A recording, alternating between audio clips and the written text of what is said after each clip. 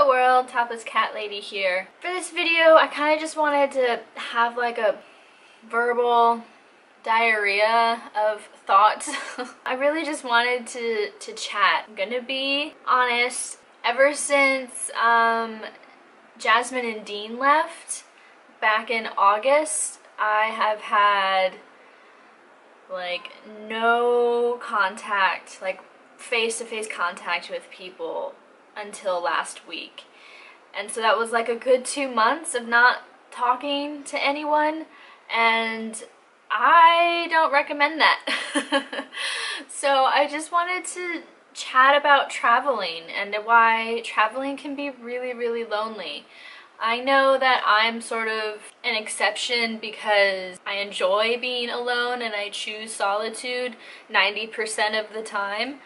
But this has also been a recurring theme for when I was in the military. Basically, when you're in an environment or a lifestyle where you're moving a lot or the people around you are moving a lot, it's really hard to maintain good relationships of substance. And I started thinking about all of the people that I've met over the years, like when I was in the military, and the people I've met here, and how some people you just like click with right away and you become really good friends for a short amount of time, and then you leave or they leave and it's not the same anymore. I always hold a special place for the women I met in boot camp and in the military. They were some of the most amazing friendships that I had, but after we went our separate ways, you know, the communication sort of dies down, people start living their own lives. Granted, I'm not the best at trying to keep in touch with people, but I have noticed that other people are the same way, so it's not all on me. But more recently, I read a blog post about how traveling is kind of the loneliest job there is, because at the end of the day, it's just you. You might be in an isolated place where it literally is just you, or you might be in a city like where I am and it's still just you, because a traveling lifestyle is so impermanent. It's so fluid, and there's people coming and going. And personally, during my 10 months here in Thailand, I have met some really amazing people that I made friends with right away, and I'm so happy I met them. But with them gone, it's sad.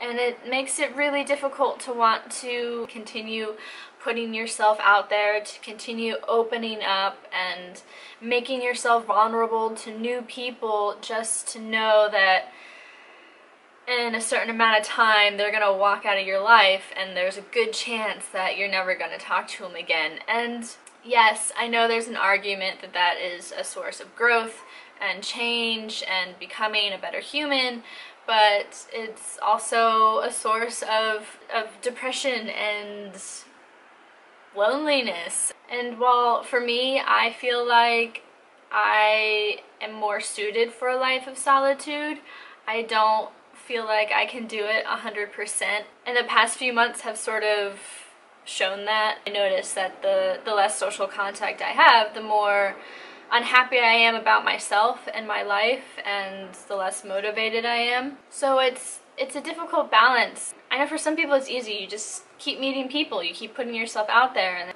it's a game and it's a learning experience for everyone. But I'd like to believe that it's not like that for everyone. So if there's anyone out there like me that kind of feels like, what's the point? Opening yourself up over and over to different people, let me know. Let me know some of your experiences or how you deal with it if you're in a traveling lifestyle.